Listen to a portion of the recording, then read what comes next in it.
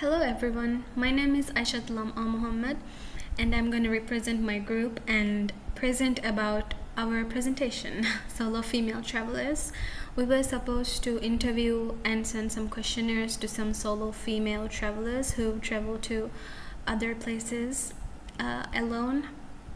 So we were supposed to send them some questionnaires that our lecturer had prepared and also interview them. So we have put together this presentation to showcase you our results and tell you what basically were their motivations, their experiences, and a little bit about them. My group mates are Hamra, Paula, Nina, Chloe, and Prachi. So let's begin. For a little introduction, the concept of female solo travelers is becoming very popular in the tourism industry as of today. As tourists, these women look for journeys that bring let's say more than a trip from one place to the other. They choose to go alone in the pursuit of adventure, independence, and it's a really good feeling, a feeling that you would personally not know how to describe. So they want to feel the independence and freedom. They don't necessarily travel alone because they have no other choice or because they have no one to travel with, not because they are loners. They are driven by specific consciousness and motivation, so they decide to do this. It's not because they are lonely or alone. They just want to enjoy it by themselves.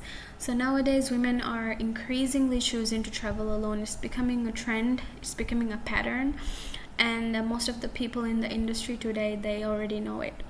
The number of female travelers has been growing for the past decade, and so it has been a growing trend in the industry. And if you want to be at the top of the industry, you would have to stay on top of the latest travel patterns.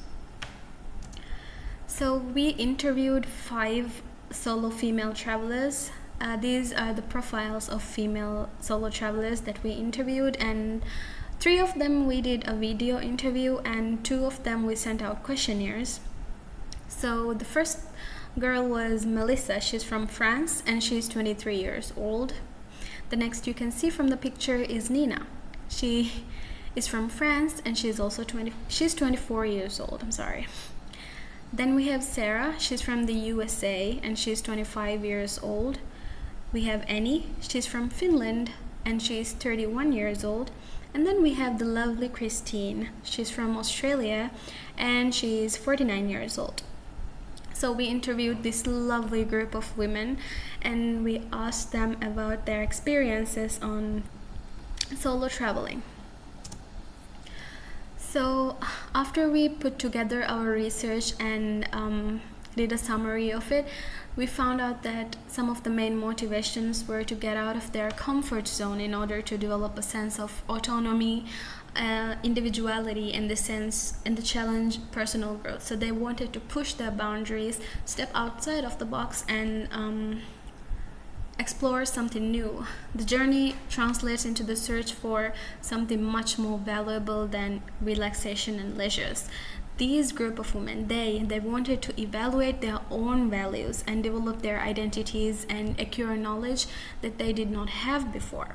So another motivation is the importance of socialization for these tourists. These solo female travelers, they desire the escape of daily life. So they want to get away from their daily life, daily hustle, daily grind. They want to have some fun. They want to have let's say they want to escape from their daily life and they want to try something new.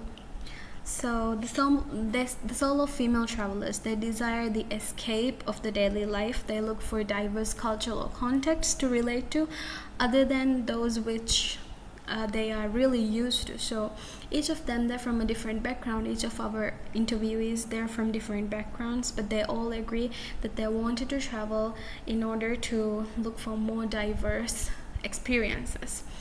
Finally, and in also a broader sense, all these factors can be grouped together, agreeing that a female solo traveler seeks an adventure. It's not because we're lonely, not because we don't have anyone to travel with. It's because we want an adventure, a memorable experience, and also to experience leisure alone.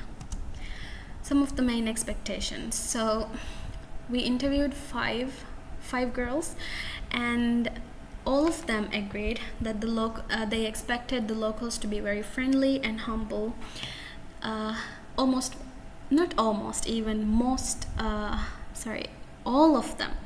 All of them said that they expected white sandy beaches which were not overcrowded.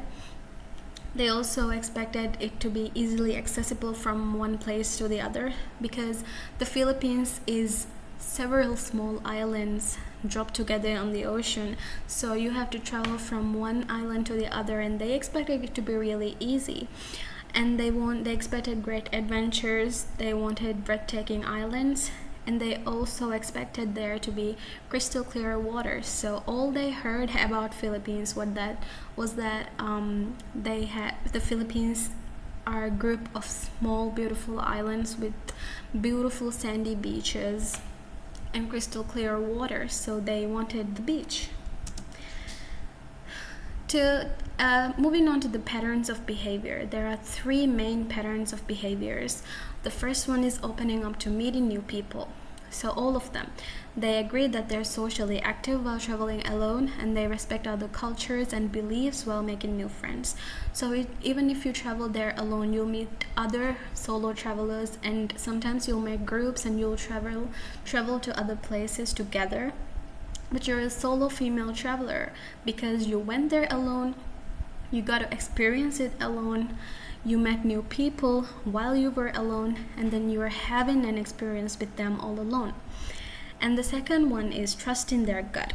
So they all agreed that solo travelers, after talking to them and gathering their questionnaires and answers, we figured out that they're very confident, all of them, and they're ready for unexpected adventures. They have to remain calm and be aware of both their physical and mental limits as well. And the third and the last pattern that we noticed was learning how to be safe. So while traveling solo, especially females, we have to be really careful. And they say that they have their own back. There are a number of ways to take precautions, and they do serious prep work to assure their safety. So they say that they have their own back. We have to obviously research the safety and then trust your gut, like they said. And then 3 more patterns of behaviors were there, which is learning to entertain themselves. Even though they'll meet new people on the road as a solo traveler, they spend lots of time on their own. So even though you're traveling in a group, you'll have to spend quite a lot of time alone. So travelers go armed with ways to occupy their free time, like, for example, do something you love, take a book, take a bath, do some skincare, anything. Considering a hostel. Staying at a hostel with other solo travelers can not only give them a feeling of belonging or safety, it can also open them up to other adventures, other experiences with new people who are becoming friends with you. And for the last one, relying on the kindness of strangers. It would be very unwise to befriend every passing traveler. Solo trips highlight how helpful and welcoming people can be all over the world, language barriers or not. So you really have to go out of your comfort zone, push yourself, and rely on the kindness of strangers. So here are some of the suggestions we would like to provide to the tourism industry of the Philippines. We came up with these suggestions after talking to our interviewees, our travelers that we interviewed. So the first one is to provide valuable means of accommodation for solo travelers. Increase the number of tourist police near tourist attractions. These are some of the suggestions that our interviewees also had said. And third one is tourism related infrastructure and services can also be expanded and further developed. So if you think about the Philippines, we asked them, each of them, what their expectations were, and all of them said beaches and crystal clear waters, white sandy beaches, palm trees.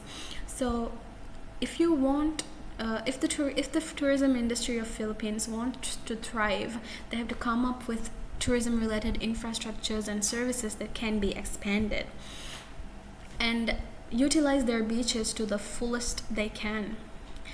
And the fourth one is to improve public transportation. So one of our interviewees, Sarah from the USA, she had said that when she visited Philippines, she had no idea that it would be hard to travel from one island to the other. So that was a negative point for the Philippines, so they should improve their public transportation. And the last one we would suggest is to help in the preservation of the natural environment. Since the Philippines, it promotes a really idyllic, busy beach life, beach tropical vibe, we would like to say that being sustainable would help the tourism industry of Philippines a lot, and preserving the natural environment would also attract more travelers. As a conclusion, we'd like to say that the female solo travelers typically opt for adventure or nature-based trips. They do not go for the other types of adventures. Almost all the interviewees have traveled alone more than once. So 5 of the group of women that we interviewed, all of them have traveled alone more than once, almost all of them. The Philippines met their expectations, and all 5 interviewees really had a positive perception towards the trip to the Philippines, and many women are motivated to travel solo with the hope to achieve self-discovery and self-development. Most important advice given by all the interviewees were just go for it. So we asked what their advice would be to a female solo traveler or a female that wants to travel solo for the first time. All of their responses were just go for it, trust your gut and just do it. So thank you for watching our presentation, and we hope that you also gain quite an insight to the life of a female solo traveler, and thank you so much for this opportunity. Hope you enjoyed it.